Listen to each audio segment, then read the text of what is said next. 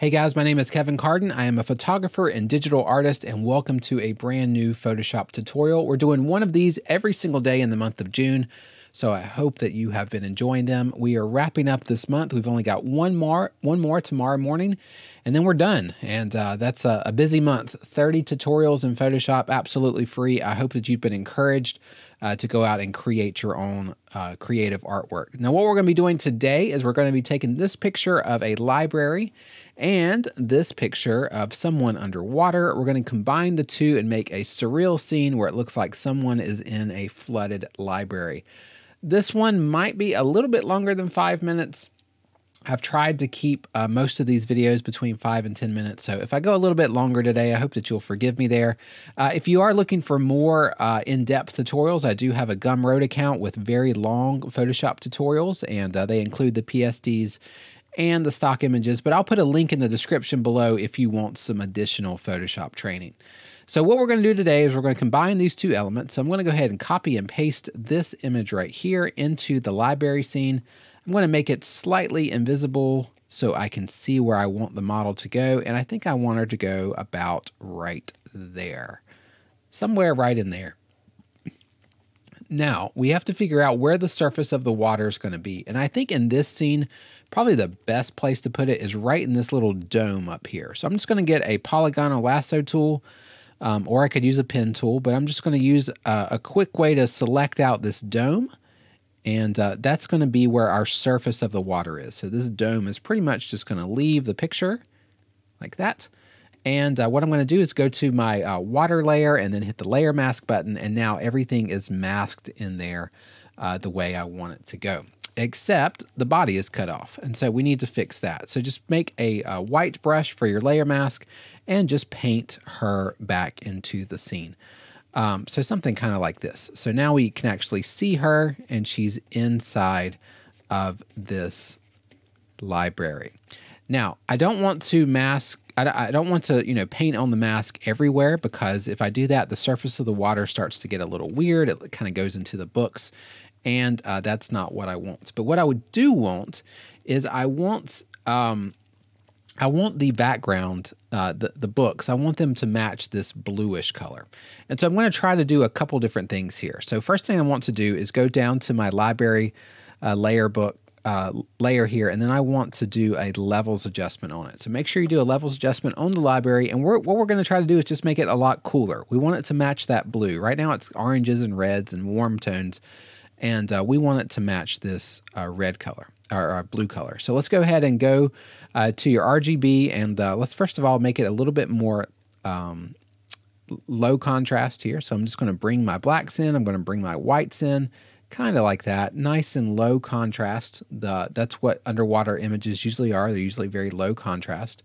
Then I'm going to go to my reds. Let's pull down some of the reds. That's going to make it a little bit cooler. And then let's go to our blues, and let's bring in some of our blues over here. And that's not bad, except we're getting a little bit too purple here. So let's go to our greens, and let's add a little bit of green in there as well. And a lot of this is just trial and error. It's just figuring out where we want these things to go. So if I do blue here. Okay, so we're not quite getting where I want it to go, but something like that. All right, let's see how we did here. Okay, so playing with the levels adjustment, we got close, but we didn't get exactly where we wanted to go. But I really just wanted to get as close to that blue color as I could. And I think something like that looks okay. And we're not done with it. So, this is not the last thing we're going to do. But now what we're going to do is we're going to make a new layer on top of the books here. And then I'm going to just sample this color that's already in that water scene, that dark blue that we were trying to match. And now what I'm going to do is I'm just going to take a large brush, and I'm just going to paint this color like on top of the library here. And so what that's going to do is we're actually going to match the color perfectly this time. But I don't want to do like 100% opacity here, because then you wouldn't see the books. I still want you to be able to see the books. There needs to be texture in here. There needs to be detail. So we don't want to do it too much where you can't see anything. Okay, so something kind of like that. And I can actually go up to my water layer here and take my tones down just a little bit to make it match. Just taking my blacks out just to make it match a little bit better. That looks good like that.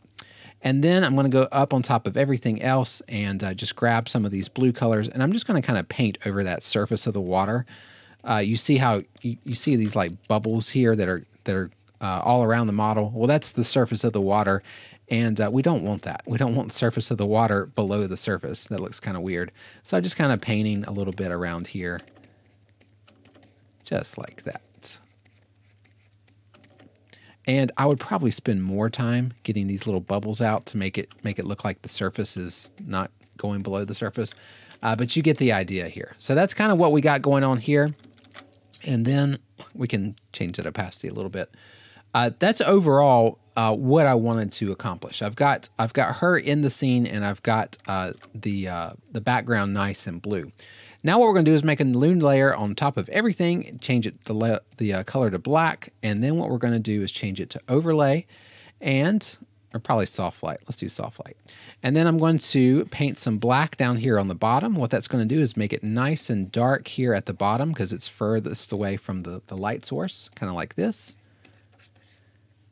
And then I'm going to get a white and start painting up here at the top. And since we have that soft light on, it's going to interact with the books here and also the model, and it's going to make it look like she is submerged in here. And then the brightest part's going to be right here at the top, and the darkest part's going to be as you go further down into the library here. You could also do like some shadows if you wanted to, so just take a black and very lightly just kind of like paint some black little streaks here, and it's going to look like it's kind of like the shadow. She's casting a shadow from the light above. I'm not going to spend too much time on that because that's a little bit more detailed. But overall, that's kind of what we want to accomplish here. Now, I want to also include some bubbles to kind of overlay the scene. So I went on unsplash.com and got some other pictures here. These are just pictures of water bubbles and underwater scenes. So I want to take this one, for example. This has got some little bokeh in here, and bring it on top of this picture. You can even make it bigger if we want to.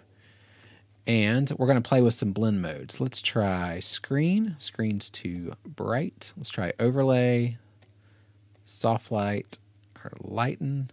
Let's try lighten, and then what we'll do is I'll just mask out part of it. Okay, so we'll just mask out this part at the top. I just want some like little bokeh and little effects going on all in this scene right here. Okay, so especially down here at the bottom. All right, then I'm going to get these bubbles right here. This is also taken off of Unsplash. I'm going to bring these right into the scene, change these to screen blend mode, and put them like right over top of the model. It's kind of like she's splashing. She splashed in, or she's going up, and she's got all these little bubbles trailing her. So something kind of like that. It actually would be more towards the surface, but I think I'm going to throw them down here anyway. And I don't want all of them. I just want a few of them. So I'm going to mask out some of those. All right, I think that looks pretty good. Last thing I'd really want to do is just do some color grading. So let's go ahead and do some glows, some color grading, and then we'll call this one a finished project. So I'll do a group. You know what I do. I always make a group and put a layer inside of it and change that blend mode to color dodge. Love doing that. And I'll just get a nice little blue here, and I'm going to paint some blues like right on top of the library right here. So it's like, it's really bright light, like it's affecting all of these books, and it's just really like bright light coming down here. And as you get further down into the scene, there's not as much bright light because the light source is up here. So something kind of like that. We could actually move this to below the water so it doesn't make the water look too bright too. So something like that. Either way you want to try it, I think would be fine. But something kind of like that. Just that little glowing effect there. And then if you want to do a color grade, we can do a gradient map. Let's try a brown to a light brown, change it to lighten. Tone that down just a little bit. Then let's do a brightness and contrast. Take my brightness down, but my contrast up. Okay. That's not bad, except we're starting to lose that detail in the, we're starting to lose a little bit of detail in the books below. So what I'm going to try to do here, I'm just going to go ahead and duplicate that library layer and put it right up here. And I'm going to change it to black and white. So Control Shift and U makes it black and white. Then I'm going to change that to overlay, kind of like that. But then I'm going to make sure I mask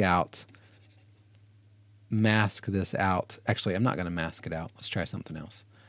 I'm going to get a gray color here, like a little mid gray. And then I'm going to change it to overlay. And then I'm going to paint that mid gray like right where the model is at. Like that. Just where the model's at, because I don't want, and also at the water too, because you don't want all that dome coming through on top of the water. There we go. But you can see what that's done. That's added a lot more detail inside of this for all of these books, because we were starting to lose it with our color grade. And I'm probably going to tone that down just a little bit because I don't want it to be like super contrasty. But guys, that's pretty much all I got today. I think this is this is a good starting point. We would want to do more work to it. We'd want to work on some details. But that's basically the idea. If I wanted to combine these two images, let me kind of recap what we've done here. So we started off with our library scene, and then we added the water up here with the model. And then we made the library a little bit cooler in color, and then we painted some, and then made a little bit of color adjustments here. And then after we did that, we started adding bubbles and different, color overlays and darkness and brightness and stuff like that. And then we added some glows up here at the top. And then finally we did some color grading with some extra contrast at the top. So that's how I would approach something like this. This is at least be my starting point. And then I can make it a little bit more believable by working on some more details. But guys, that's all I've got for today's tutorial. I hope that you are encouraged by this. Go out and get some pictures and combine them together and see what you can create, and just have fun with it, guys. But we got one more tutorial tomorrow morning. Hope to see you there. And that'll wrap out our video series for the month of June.